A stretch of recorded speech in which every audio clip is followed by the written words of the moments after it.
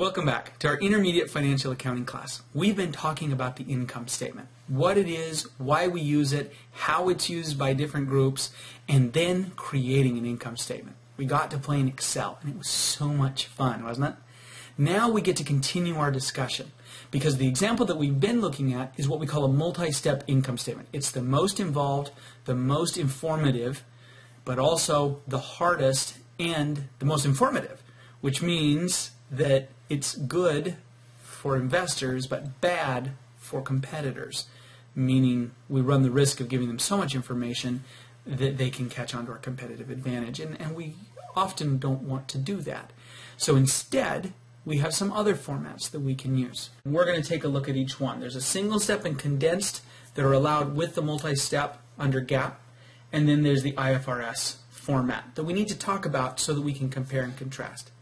Now, the easy way to do this is to just go back to the template that we just created. Here's our income statement that we created. Well, off to one side, you probably noticed that there were these other lines. Well, I've built in the examples of these other kinds of statements. So if you'll scroll with me up to the top and then move a little to the right, I'm going to highlight this area right here, and I'm just going to make it red.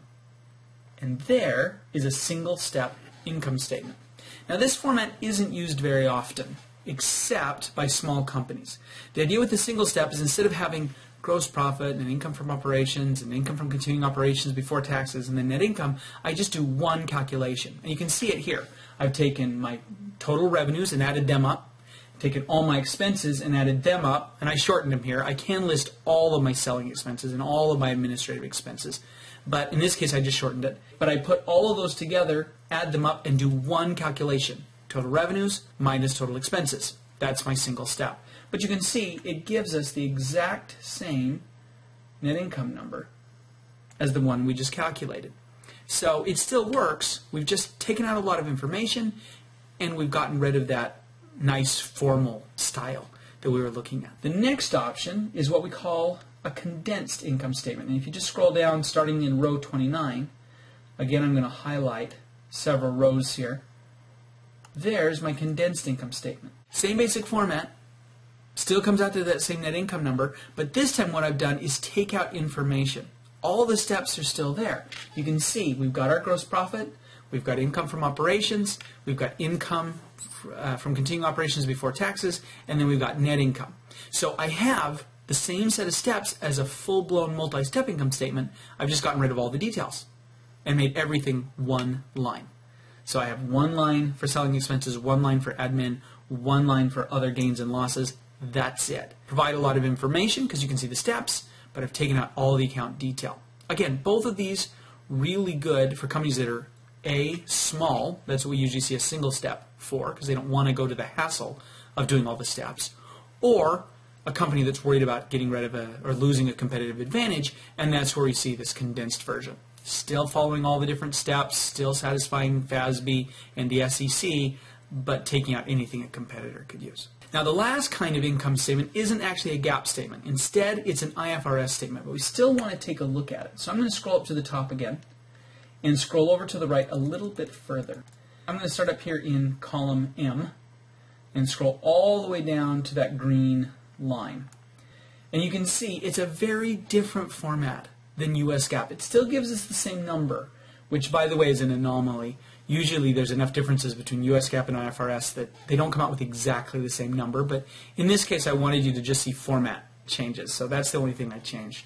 But you can see it's a very different style.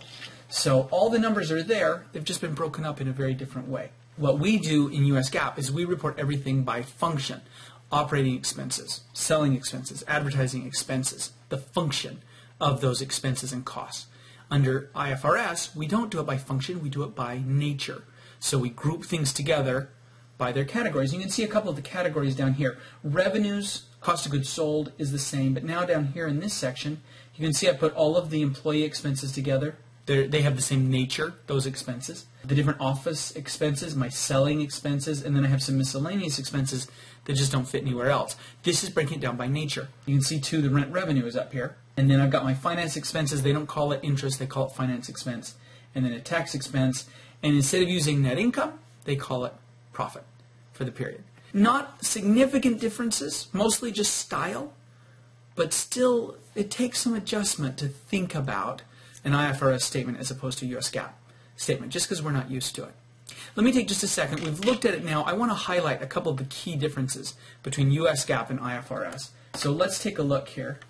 First, in an IFRS statement, there aren't any set rules. The US GAAP income statement is pretty standard. It has a specific way it's supposed to look. And we can tweak it a little, but not significantly. Under IFRS, you have a lot of flexibility how you want to actually show it. The only real rule is that you have to disclose expenses by nature.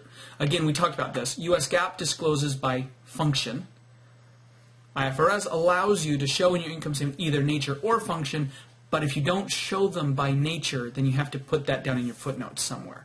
So if you choose to do an income statement closer to GAAP, so it has operating expenses, administrative expenses, then down in you'd have a footnote somewhere that would show, and here's what our income statement would have looked like if I'd categorized my expenses by nature instead of by function. So I have to have that nature breakdown. The other thing are the elements. So as opposed to having a set format, it has to look like this. They tell us we have to somehow disclose that nature categorization, and then we have to show our revenues, we have to show our finance or interest costs, we have to show any profit or loss from joint ventures, subsidiaries, etc. A joint venture means two companies going in together and we each own a significant portion of it. Tax expense has to be shown separately if you have any discontinued operations, which we'll talk about later. And finally, you have to show profit or loss, the IFRS equivalent of net income. So these are the things you have to show. Now, the order you show them in or how you break it down, that's up to you, but you have to at least include these items. And one of the key things here is you can't just lump them together. So I can't have income tax listed with all my other operating expenses or finance charges or finance costs lumped together with all my other expenses. Those line items have to be broken down separately under IFRS. So those are the major differences between the styles of income statement. We looked at a multi-step income statement, the most common under US GAAP. We looked at condensed and single step, also allowed by US GAAP. And then we looked at an IFRS statement.